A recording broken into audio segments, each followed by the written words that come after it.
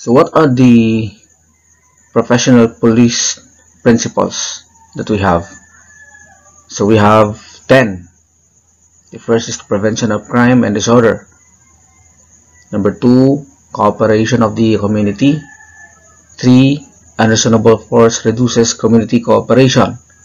4, use of reasonable force when persuasion is not sufficient. 5, impartial enforcement of laws. 6, the community or the police. 7, police should not usurp judicial powers. 8, rules of engagement, impartially observe. And 9, reduction of crime and dishonor. And the last one is the police discretion.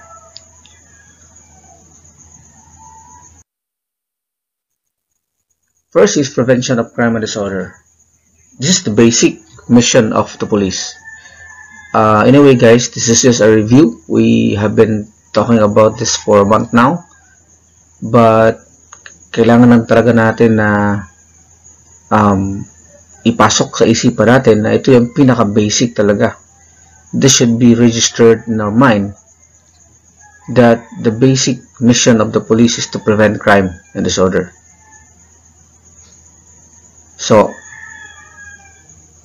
as alternative to the repression of crime and disorder by police force and severity of legal punishment. So, mas preferable sa atin po yung pag-prevent ng isang krimen na mangyayari at isang kaguluhan kaysa sa pagpapataw ng parusa sa mga nagkasala sa batas. Next is cooperation of the community.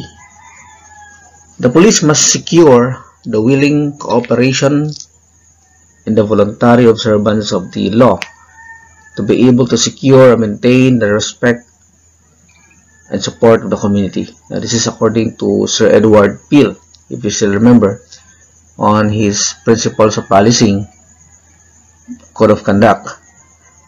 The willing cooperation is very important for you to be able to maintain the respect at suporta ng mga tao sa komunidad mo. The ability of the police to perform their duties dependent upon community support of police existence, action, behavior, and the ability of the police to secure and maintain community and respect.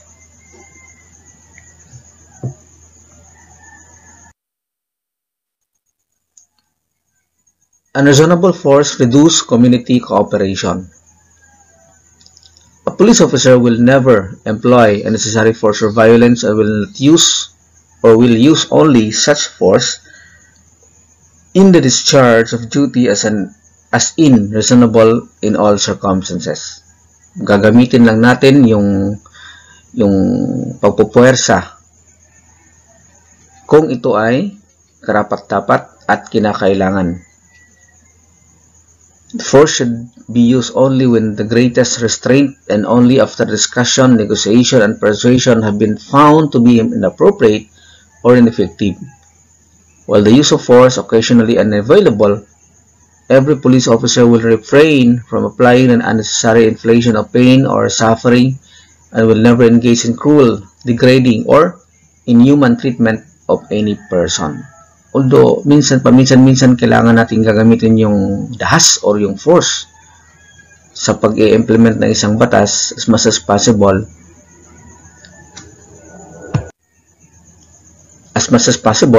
Gamitin lang ito o gagamitin lang yung katamtaman o yung kakailangan nilang na force.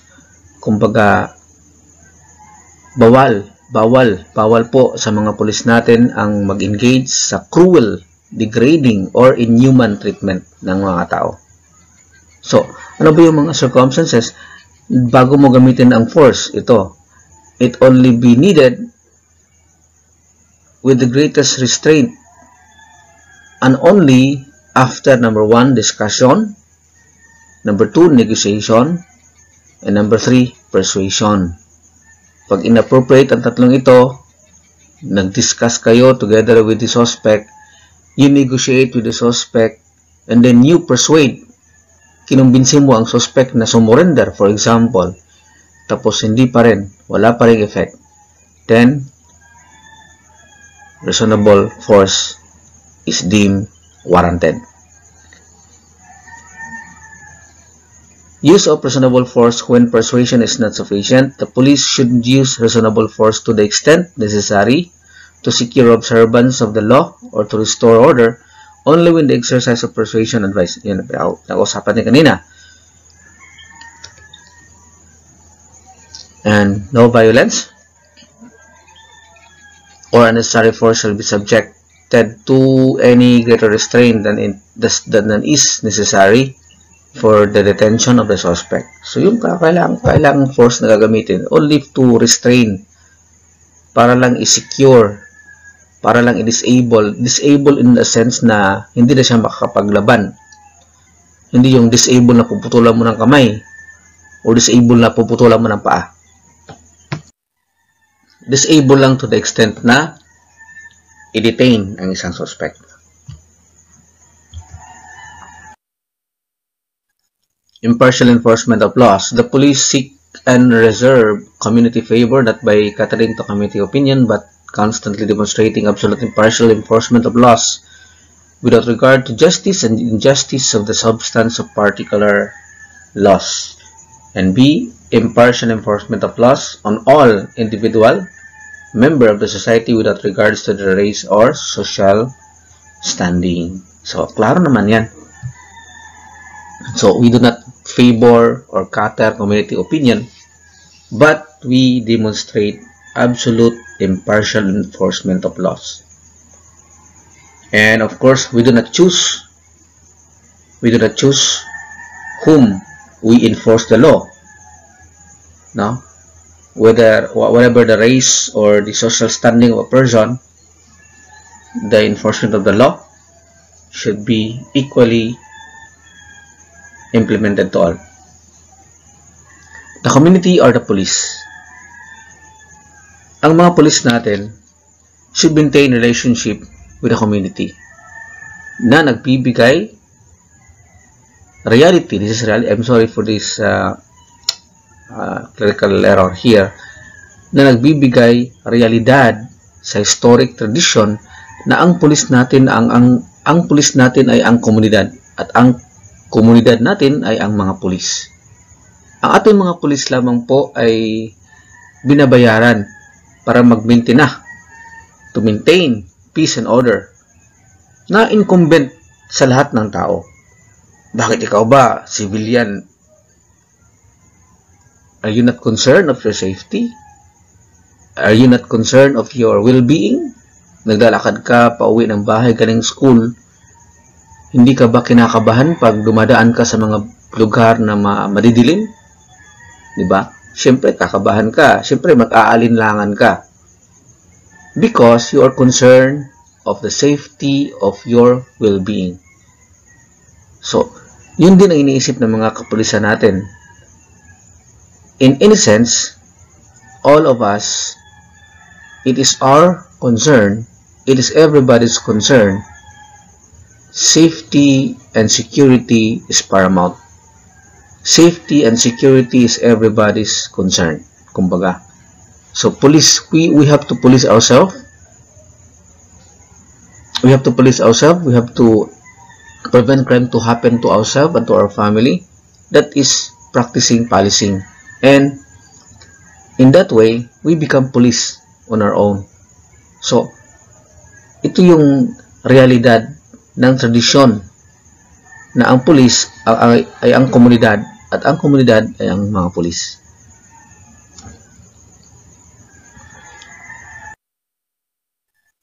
Police should not usurp judicial powers, of course. Huwag mong ilagay sa kamay mo ang batas. It is not your duty to punish offenders. It is not your duty to punish guilty people or guilty criminals or criminals rather. Hindi mo trabaho yan. Trabaho yan ng judiciary. Now, if you talk about punishment, rehabilitation, trabaho yan ng correction system natin. So, ang trabaho mo lang is to prevent crime to happen. And if ever, unfortunately, mayroong krimen na nangyari, it is your job to investigate, it is your job to bring the suspect to the court for legal process. Doon lang ang trabaho mo. No? Never usurp judicial powers. Reduction of crime and disorder. The test of the police efficiency is the reduction of crime and disorder. Yun ang pinag-uusapan natin. Kahit kaano karami yung arrest statistics ng police station, kahit gaano karami yung nare-record ng isang police station na complaints in a day, hindi pa rin siya mananalo doon sa isang police station na walang or limitado or hindi ganoon karami ang nare-record na krimen sa isang araw. Kung titingnan mo, mas effective yung kanilang prevention plans, yung kanilang proactive police management kaysa doon sa isa na statistically mataas yung kanilang rate. Reduction of crime and disorder. So, ang efficiency ng isang bureau, ng isang police station, for example, can only be rated on the number of cases, on the number of complaints, on the number of occurrences, crime occurrences within this area of responsibility.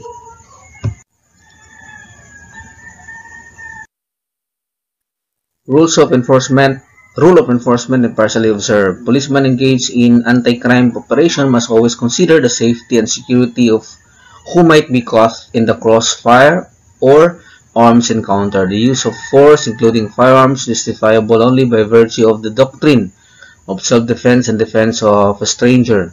Nobody, including the policemen and other law enforcement authorities, is above the law. The use of force, especially firearms, should be applied only as a last resort when all other peaceful and non-violent means has been exhausted. The use of force, especially firearms, should be confined to only the lawless elements and responding police unit.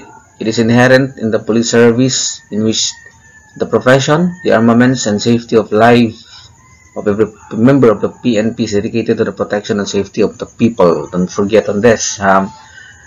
Engagement ng ating mga police sa anti-crime operation, kailangan i-consider mo yung safety ng lahat ng participants na nandyan. Not only the bystanders, not only the community itself, but also the safety of all participants, the police, and the suspects alike.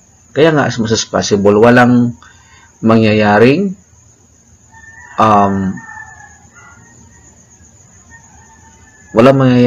bakbakan. Kailangan gagamitin lahat ng technique, lahat ng ways to persuade, to negotiate para walang mangyaring crossfire. If ever may mangyayaring madugong bakbakan, kailangan safety of all concerned must be paramount. As much as possible, nakalagay dyan, the use of force should be confined only to the lawless elements and the police. Huwag mo nang isali yung mga civilian people. And never forget that justifiable lang ang paggamit ng dahas, ang paggamit ng force by virtue of the doctrine of self-defense, ang pagdepensa sa sarili at ang pagdepensa sa stranger.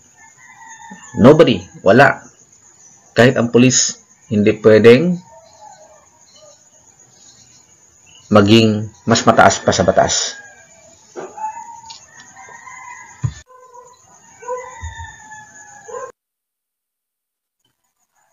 Police use of discretion. A police officer will use responsible discretion vested in a position and exercise it within the law. The principle of reasonableness will guide the officer's determination, and the officer will consider all surrounding circumstances whether any legal action shall be taken. Consistent and wise use of discretion based on professional policing competence will do much to preserve good relationship and retain the confidence of the public. There can be difficulty in choosing between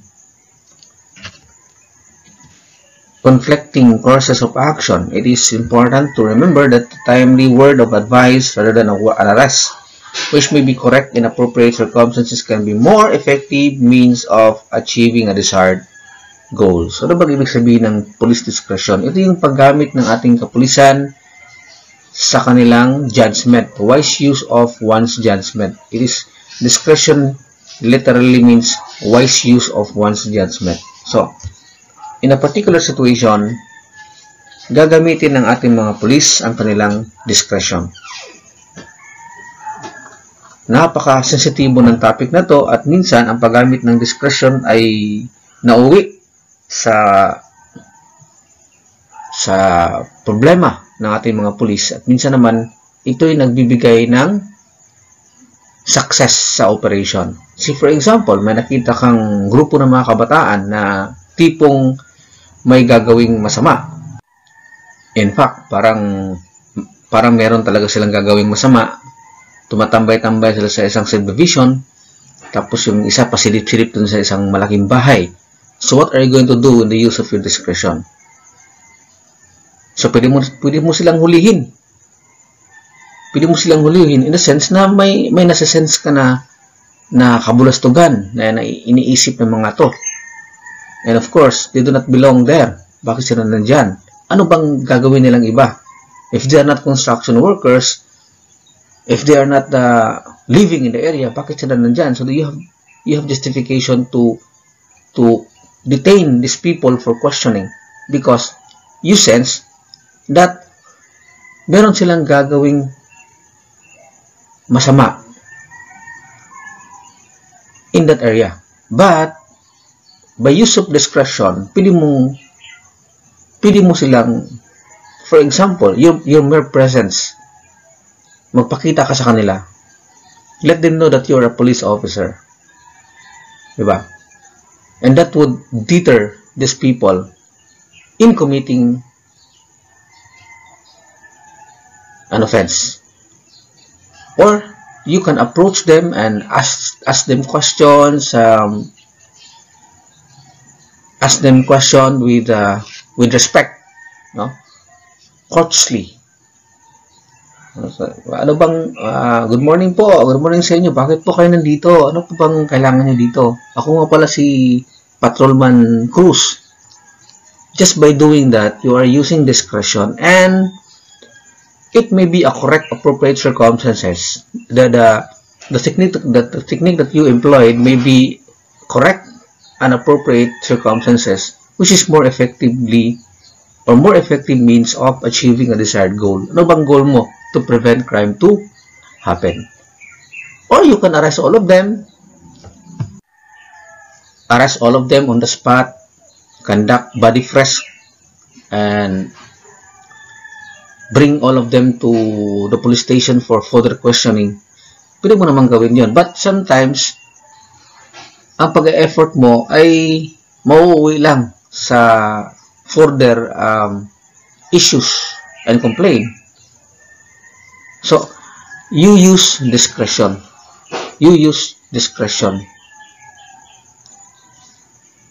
See, for example, another example, yung nangyari dun sa Metro Manila, yung isang suspect na meron palang problema sa pag-iisip, yung dating sundalo na binaril ng pulis. So, saan doon ang discretion? Discretion doon is sinita niya kasi hindi siya subject himself to body frisking and all to the security protocol conducted by the police. Sinita niya yung sundalo na yon, but nagkamali siya sa paggamit ng discretion niya na instead of just disabling the person, containing the person, restraining the person, not necessarily shoot the person, he does shoot the person, and in fact, fatally wounded the person. So, merong judgment doon, lapse of judgment na nangyari doon sa police natin. Now, what happens? Kulong. Tanggal sa serbisyo. So, if you notice guys, napaka-sensitive ng discretion, ng police discretion. So, I cannot tell you what to do in every case or in every scenario that you will have in the future, but it will be yours to decide. Just use wise judgment.